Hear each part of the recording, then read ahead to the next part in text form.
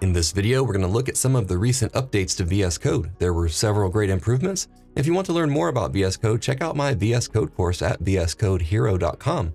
I also have a VS Code cheat sheet that you can download for free. The link is in the description. It has keyboard shortcuts, my favorite extensions, themes, fonts, and icon packs. If you find this video helpful, like and subscribe.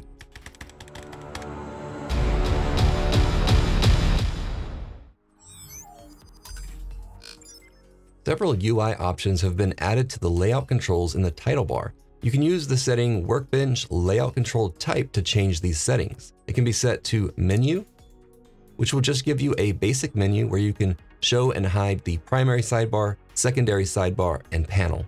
You can choose Toggles, which gives you the options here in 3 buttons, or you can choose both, which is the default, and you'll have the 3 buttons as well as an extended menu. Enabling the new Workbench Editor history-based language detection provides an improved automatic language detection algorithm for untitled editors. When you open a new untitled editor, the new algorithm will detect the language of the document with much less text input than before. Local history of files is now available in the timeline view. Now, depending on your settings, every time you save a file, a new entry is added to the list. This is independent of source control, so even if you're not using a version control system like Git, you can still benefit from basic version control.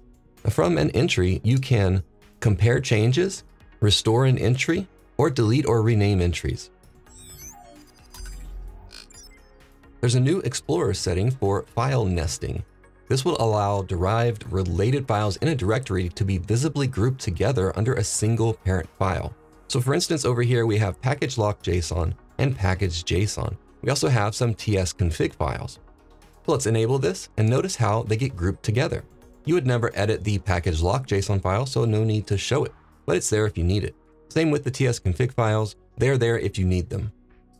And if we move up to the app directory, you'll notice the index.ts file with some nested index files that you would normally not have to edit, but they're there if you need them. And this just visually cleans up the interface. VS Code now allows users to sponsor their favorite extensions. When an extension can be sponsored, VS Code will render a sponsor button in the extension view details page. And by the way, my CodeStacker theme can be sponsored. The 3-way merge editor can be enabled by setting Git merge editor to true. This will be enabled by default in future releases. The merge editor allows you to quickly resolve Git merge conflicts. Open the merge editor by clicking on a conflicting file in the source control view. Checkboxes are available to accept and combine changes in theirs or yours. The new Command Center can be enabled via the Window Command Center setting. The Command Center replaces the normal title bar and lets you quickly search for files in your project. There's a quick open dropdown with your recent files and a search box. The Command Center also has a button on the right to display the quick access options. And on the left, there are go back and go forward buttons to navigate through your editor history. The new Do Not Disturb mode hides all non-error notification pop-ups when enabled. Hidden notifications are still available to view in the Notification Center. You can toggle Do Not Disturb mode by opening the Navigation Center using the bell icon in the right of the status bar and clicking the /bell icon. When you see the /bell icon, you know you're in Do Not Disturb mode. You can now easily move between a desktop session of VS Code and the browser-based vscode.dev. When you have a project open with a linked GitHub repository, go to your File menu, and you'll notice Share, and then copy vscode.dev link. Now we can go to our browser and open it up.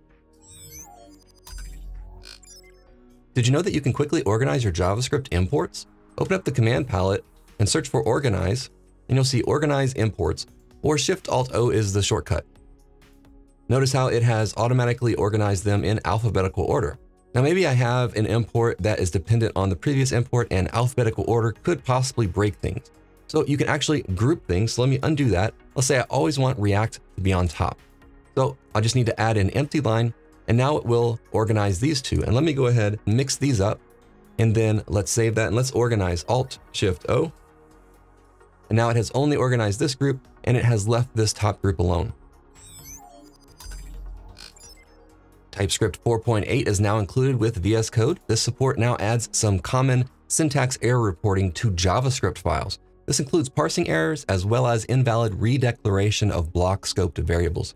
So notice here, we are declaring thing twice and we have an error here. We cannot redeclare block scoped variables. If you don't like this extra syntax error reporting, you can disable it using the JavaScript validate setting. You can now drag and drop local files and folders into a vscode.dev browser window. Did you know that you can test out a theme on vscode.dev without installing it? You have to use the theme's extension ID and theme name in the URL.